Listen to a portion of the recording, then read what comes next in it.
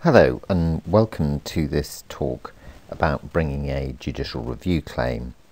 My name's Declan O'Dempsey. I'm a barrister at Cloisters Chambers, and in this talk I'm going to be dealing with the stages after permission has been granted to you to bring your claim for judicial review. One of the things that will happen at the hearing, if you have one, for permission is that the judge at the end of it will give directions for what they call the substantive hearing. So that's going to be the final hearing of your case. So the substantive hearing is going to be the hearing at which both sides are heard by the judge, and which the judge, or in some cases judges, decide on the merits of each side's argument. The judge can order that the case should be heard on a particular date, so that will either happen at the permission hearing, or you may get an indication of that on the order which was made simply by considering the papers in the case. Otherwise, the administrative court office lists the substantive hearing as soon as practicable. So that means you need to think about preparing for the final hearing really as soon as the permission hearing is finished. The judge can make orders for how the case is to be conducted either when making the paper order, the order on consideration of the papers, granting permission for the case to proceed, or at the hearing at which permission is granted. Now, there are standard directions, but these only apply if the judge didn't make directions when giving permission to bring the claim. But in many cases, the standard directions will apply. So you must pay the relevant fee to continue the application for judicial review within 7 days of permission being granted. If you don't do this, the administrative court office sends you a notice requiring payment within a set time frame, and this is normally 7 more days. If you still don't pay the fee, then this will result in your claim being struck out without any further order being made. The next standard direction is that any party who wishes to contest or support the claim must file and serve any detailed grounds and any written evidence within 35 days of permission being granted. So this is where the defendant needs to put in detailed grounds and their written evidence in reply to your claim.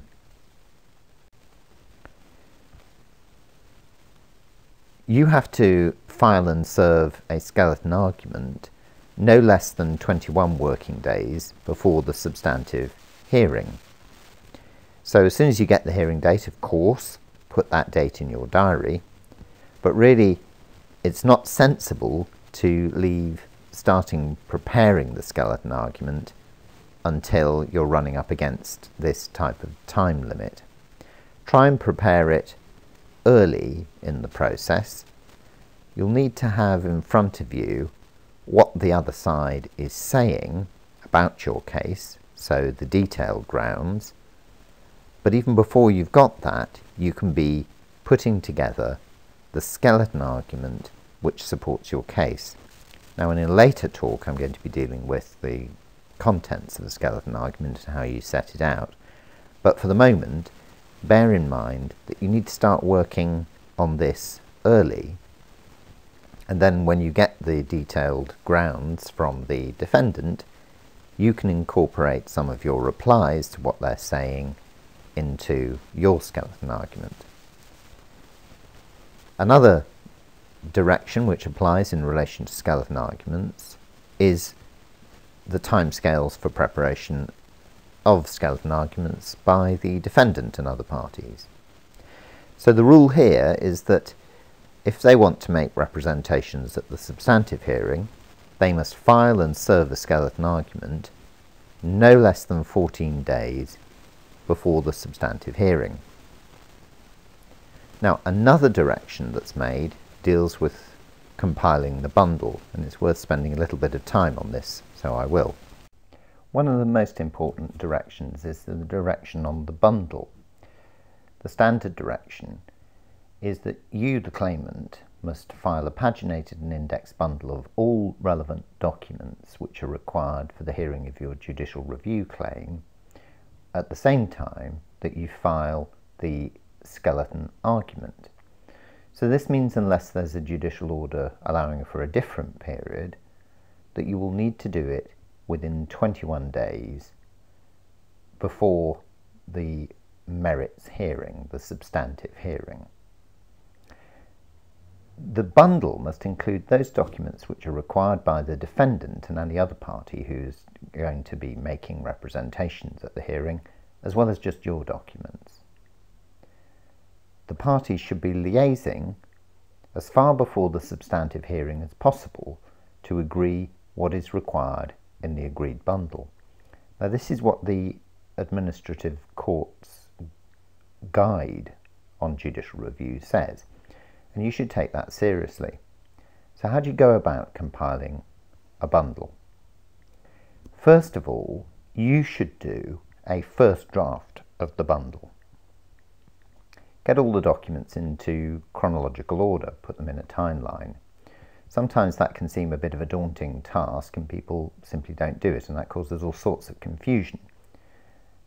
So you can do it quite simply by putting all the documents from one year into one pile and other years into a different pile. And now you go through each of those piles, sorting them into groups of months. So all the documents from January go in one, etc.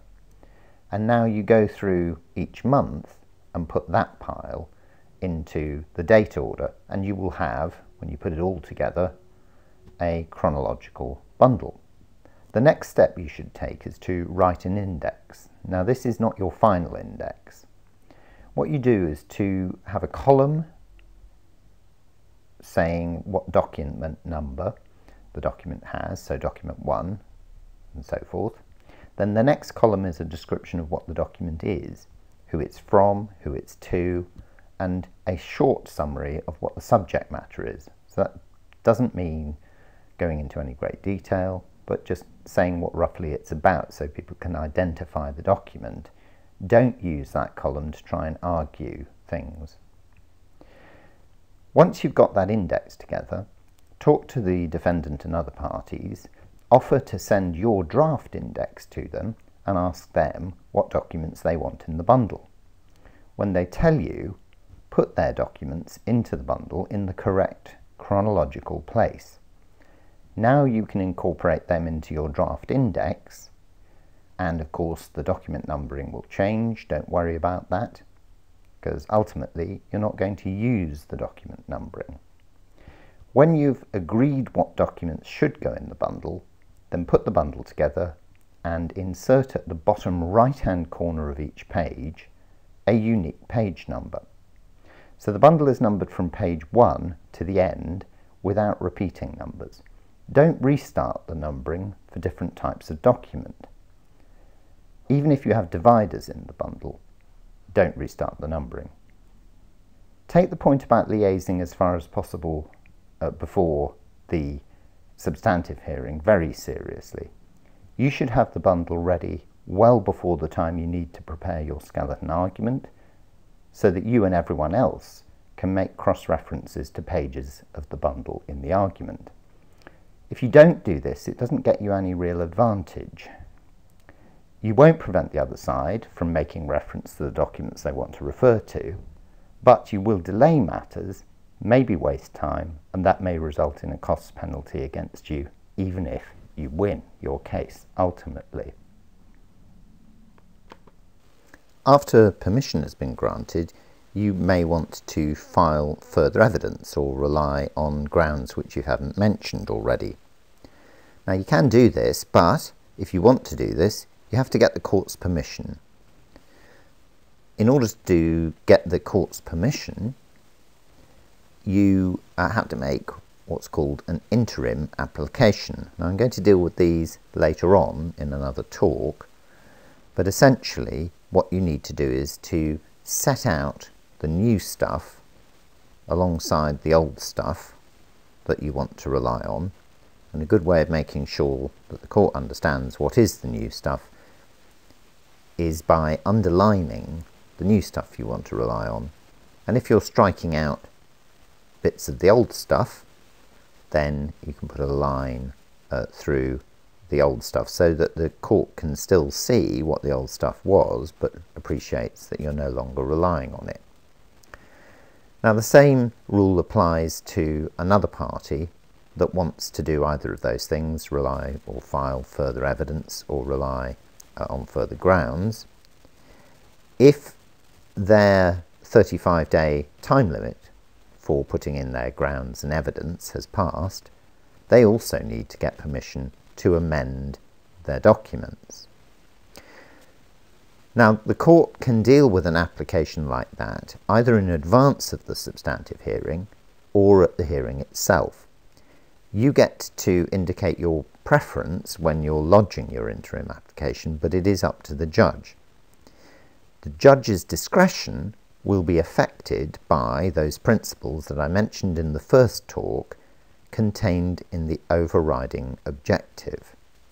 So when you're making your application, and if you want to have the point of amendment decided before the full hearing, the substantive hearing, then it's important to tie in what you're saying to the objectives contained in that overriding objective of the court. Whether or not you get your amendment is up to the judge's discretion, but bear in mind that that discretion has to have regard to the overriding objective that I talked about in the first of these talks. So when you're making your argument as to why you should get your amendment, you should make reference to how your argument furthers the overriding objective. So, for example, that it's proportionate to allow your amendment, that the amendment can be done at proportionate cost, and that it furthers the overriding objective of dealing with cases justly.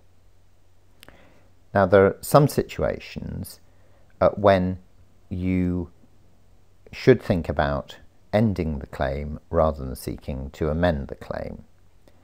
If the defendant has reconsidered the original decision and provided a fresh decision on which it now seeks to rely, then it may not be appropriate to seek to amend, and it may be more appropriate to end the claim. The point is, you can seek to challenge the new decision by commencing a new claim. There are a couple of narrow exceptions, however. These are situations in which the court may be prepared to consider the challenge to the initial decision. So first of all, if the case raises a point of general public importance, and secondly, if the point which is at issue in relation to the original decision is still an important issue in relation to the subsequent decision. I want to say a few words about interpreters. The general rule is that the party needing the interpreter pays for and arranges for the attendance of the interpreter. However, in certain situations, the Administrative Court Office can arrange for an interpreter to attend free of charge to the party who seeks assistance if that person's a litigant in person and they cannot address the court in the language of the case, English or Welsh, and they can't afford to pay for an interpreter and don't qualify for legal aid and don't have a friend or family member who the judge agrees can act as an interpreter. Secondly, the judge agrees that an interpreter should be arranged free of charge to the party. And then, more generally, in circumstances where the court has made an order that the interpreter should be provided free of charge to the party needing the interpreter. What should you do if you're going to require an interpreter and you can't afford one? Well, if you're going to request an interpreter free of charge, you must make the request for the interpreter to the administrative court in writing as soon as it becomes clear that a hearing will have to be listed and that an interpreter is required. So you'll be making that request either as part of your applications for directions, because remember the judge can order it, or as soon as you can after permission to proceed to the full hearing has been given. So you must write to the court office saying that an interpreter is required.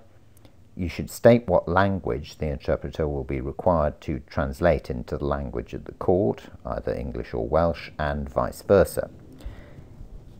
If you don't notify the court and a hearing has to be adjourned for an interpreter to attend on another occasion, then the court may make an adverse costs order against you.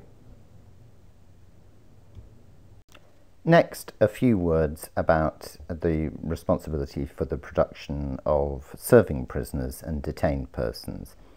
If you're represented by counsel, then you won't be produced at court unless the court orders otherwise. If you don't have legal representation, then you must arrange for your own attendance at court, or for a video link to be arranged between the court and the prison or detention centre at which you are. So you should make that request to the prison or detention centre authorities. You should do this as soon as you receive notice of the hearing. Those authorities are responsible for considering requests for production or for arranging video links. To finish off this talk, I'd like to say a few words about skeleton arguments, documents and authorities. Now, I'm going to be dealing with these matters in later talks, so just remember that you will need to be thinking about how to construct your skeleton argument after you've been given permission to proceed to the full hearing. Can you make your skeleton argument shorter? Can you make it just a series of headlines of the things you want to say, rather than the entirety of the written argument? We'll come back to that later on. I'll also say a few more words about documents in a later talk. One other thing that you need to be thinking about at this time are the authorities that you and the defendant are going to rely upon, and these are the legal cases that you've found which you want to use to persuade the judge about the way in which the law should be interpreted, and which will help the judge to decide your case. Now, those very often form a separate bundle which the parties agree about. But you should consider whether there are any case law authorities that you want to refer to, and then talk to the defendant and others about formulating a bundle of those case authorities which can be put in front of the judge. As I say, we'll come back to some of these matters in later talks.